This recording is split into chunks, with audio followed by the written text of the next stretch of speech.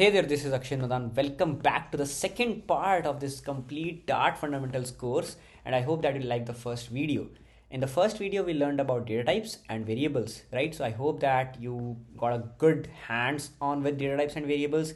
You also referred documentation of Dart, and you also studied more about data types and variables, right? So this was your homework. I did not mention because I expected it by default from you, right? But in this video, I'm going to tell you that whenever I teach a topic in this video, I'm not covering 100%, right? You cannot ever cover 100% in a video, right? I may cover 70%, 60%. Rest you have to complete by your own practice, right? So let's go and learn list and maps, right? In this video, we already saw in the first part what is a list and what is a map and how you define it, right? And how you also define the data type of the list and map over here in the triangular brackets. In this video, we are going to see more properties of these two data types, right? So we already have fruits and we already have a fruits list. We already have a my data map, right? So first of all, what you need to do is fruits is the name of my list. I know that. So what I'm going to do is to see what all operations I can do with my fruits list. I'm going to write fruits dot and then a suggestion box will appear in front of you. These are all the operations that are already coded in Dart and you can just utilize these operations, right? These are already pre-written functions. You can just use them. So we are going to see a few of them which are very important, and rest of them you can explore on your own, right? So first of all, what we need to do is there is mango and apple, but soon I realized that hey, banana is also my favorite fruit. So what I'm going to do is fruits dot add and then write banana, right? Perfect. And now if I just run the script, mango, apple and banana, I assume mango, apple and banana, right? This fruits has banana element also now, right? Now what I need to do is I want to add, hey, I don't just want to add banana, I also like guava, then, or I also like grapes. Then you cannot write it like this. You cannot write it like this. You can only have one element over here, right? But what you can do is you can just remove it. You have to use a different function called add all, right? And in this provide another list, and here write your other three fruits, right? And then run it. Mango, apple, banana, guava and grapes. You can see, right? You can see the complete result, right? So using add and using add all, you can add another elements into your previous list, right? And make sure that you don't define again list of fruits over here. These add and add all function don't return anything. They just add the elements into your list. You don't need to like reassign fruits to this function. I hope I'm clear, right? Now another function that I want you to know about of list is fruits. Let's say I want to sort this list. What do you mean by sorting? Apple should come first, then banana, like this in like alphabetical order, right? Let's do it. So what I want to do is I want to say sorted fruits, right? And I also want to print this fruits, right? And let's put a semicolon. So this sorted is a function that I remember, but maybe you did Dart versioning. Let's run it. Yes, so I can see the error. Sorted is not found. So let's see if there is fruits dot sort.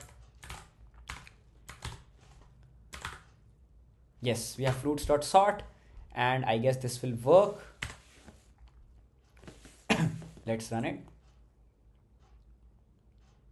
Yes. So now I can see apple, banana, grapes, guava and mango.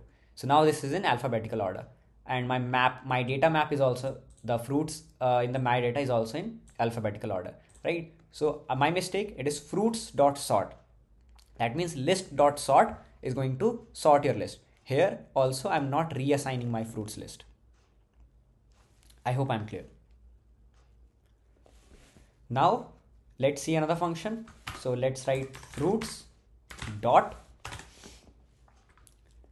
and the next function that I wanted you to know is clear. So I'm not going to show it. Clear basically like resets your list. It is going to set your list as empty list, right? Contains is a very good function. Let's see it. So contains actually returns boolean, right? Whether it whether this element is there in your list or not. So fruits dot contains, if I say banana and I like this, and I have to assign some boolean value. So boolean val is equal to, or we have to see which yeah, so it is going to return a boolean value whether banana is there in my list or not. And then finally I want to print my val. Let's run it. True, banana is there. If I say I can't remember any fruit, let's say grapes, black grapes maybe, if I just run it, then this will be returning false, because grapes black I don't like. I like green grapes or grapes, right? So this was all about fruits dot contains. Now a very important function about list, fruits dot where. This is a where function. So what is going to take? It is going to take a where means, so what happens in where is, it is going to return me the index of the value which I'm going to test it, which I want it to find, right? So where is banana located? What is the index of this banana, right? So let's see.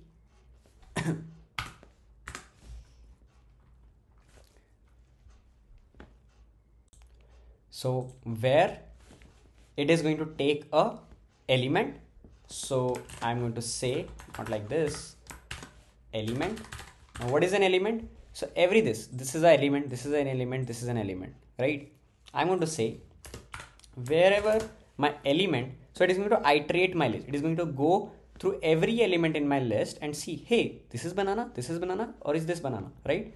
So element, if my element equal to banana, then I'm going to store that result. So var result. So here I defined var, right? See, this is the complete function. Var, I don't know what it is going to return. I forgot what is the data type of this function, right? Return function, right? So I say var variable. I don't know your data type. So var, and I'm going to finally print my result. Right? Like this. And let's see what we get. It's running. I have banana. So what it has returned me is, it has said, okay, banana is there. So it has returned me a result. And if I just hover over it, so, and you can see the documentation. So I'm going to read it for you. So documentation, now it is visible to you. So what it says is, the matching elements have the same order in the return iterable as they have the iterator. Yes, got it. So what it returns is, it is going to see whether my element is equal to banana, then it is going to return that element, right? Now if I say grapes black, and if I run it, then let's see what we get. Empty. So see, empty. So this is an iterator. This is not, it is an iterable, right? This is not a list. So what I can do is, if I just convert it into a list, dot to list, then you will see a list over here. This is an iterable. This is not a list, right? I'm going to run it. Now you will see a empty list. See, because grapes black was not found. Now if I make grapes, then it is going to return me grapes. And now I'm going to also show you one more thing. If element is equal to grapes, or, so this is an or, right? So what I want to say is, if my element is equals to grapes, or if my element is equal to apple, then return me that iterable, or return me that list, right? So I'm going to say, if my element is equal to apple, right? Are you able to see the complete function over here, right? So this I wanted to say. So if my element is equal to grapes or if my element is equal to apple, then I'm going to save that in a result. I'm going to run it and let's see what we get. We are going to get apple and grapes. Perfect. I hope that you liked this concept, right? Now let's see few concepts of map also. So I'm going to remove all these print statements, right? And then finally we are going to work on this my data, right? So we are already printing my data. So I'm going to keep it as it is. I'm going to print my data, and let's say now I'm only interested in knowing the name field. This is a field, this is a key, this is a field, right? So print my data at, this is called an at, right? My data at this key, at this field. Which field? Name field. And put a semicolon at the end, right?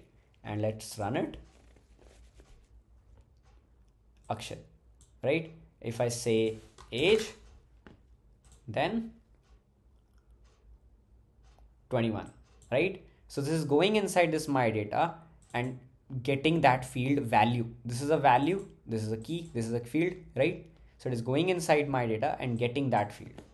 This is the meaning of this square brackets, right? And you can do multiple things with your my data also. So if I want to print all the keys, then what you're going to do? Print my data dot keys, right? And convert this complete thing into a list, right? So dot to list and put a semicolon, run it, and you will see. So name, age, male, and fruits are my keys. Now if I just print this, copy it, paste it, and say values and run it, then you will see. So Akshay 21 true, and this thing is my values list. Are you with me? I hope that I'm clear, right? And then this keys and values have become list, and now you can do anything with this keys and list, right? And here also we have multiple things. You can just explore it on your own.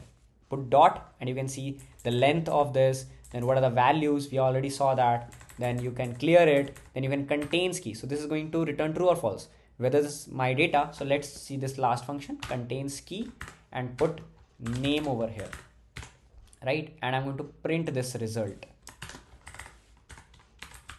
right? So it is going to go and check whether this contains name key or not, right? So let's run it. True, name is there. Now if I say clothes and if I just run it, it is going to say false. I hope you like this video. We saw a couple of functions on list and key, list and maps. Of course we can't see all, but definitely we are going to see a lot of them in this complete course, right? So till the next content, keep coding, keep innovating, and thanks a lot.